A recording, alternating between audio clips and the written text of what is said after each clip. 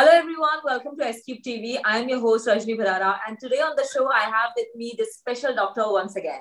His name is Dr. Chava Anjaneyulu and he is an ENT surgeon. Today on the show we are going to speak with doctor about nose and all the issues related with nose. But before, it's our ritual, we would like to welcome him to SCube TV Global and we would like to thank him for taking out time and doing the show. Doctor, thank you so much for coming to SCube TV Global. And again, thank you so much for taking out time and doing the show. It means a lot. Thank you, man. It is my great pleasure. Good evening. Good evening to you too. So now, doctor, like I've mentioned to the audiences, while I was introducing you, that today we are going to talk completely about all the issues related with nose and all the problems that is related with nose. So before I ask anything to you, my very first question to you is, because the season is changing, the weather is changing. So these days people are having a lot of issue with cold. So they are, they are very, they are getting cold very easily. They're catching cold very easily.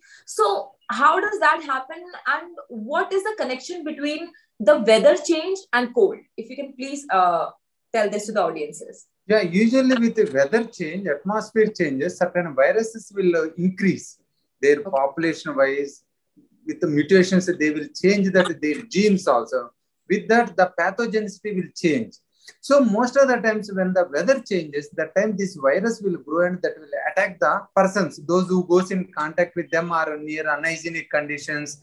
And this, especially from warm to cold weather, is more prone to the cold infections. Because in these situations, in the nose also, with the cold exposure, the turbinates will become increase in size by vasodilatation, by increasing mucus secretion. When there is increase in mucus secretions, that will help to grow that virus. So whenever the weather changes, in weather changes, these mucus secretions will increase, that plugs will form, in that virus will grow and that will cause the more acute cold attacks. But doctor, when cold or when people go through, people catch cold or cough, so they don't normally go to doctor and they don't normally directly go to, to the nearby doctor and go for a proper checkup. So they actually wait for a few days to so that the virus can get away. Can easily get away. So for how long should a person wait before they should actually go see a doctor if they have caught cold and cough? Most of the times,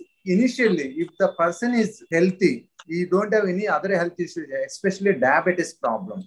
If we take proper rest and proper food intake, most of the times this cold will come down. Like if there is till the time, 2-3 days, if we take care of it, by 2-3 days, that attack will come down. That intensity of the infection will come down by increasing our resistance. Basically, we can increase our resistance by adequate sleep, proper nutritional food intake, and a proper rest. Don't do more physically. You can do little bit walk in warm weather like that, but don't do intense physical activity like intense exercise, intense anything which increases your stress. So taking rest along with the proper sleep, along with the proper food, and along with that, if you take a proper steam inhalation, that will dislodge your mucus plugs. Whatever the plugs is there in the nose, it will get dislodged.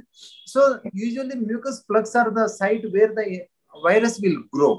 So these 4 precautions will help. These 4, if you take at an early stage, when you think you are getting, your body becomes warm, initial signs of cold like sneezing, little bit water discharge coming.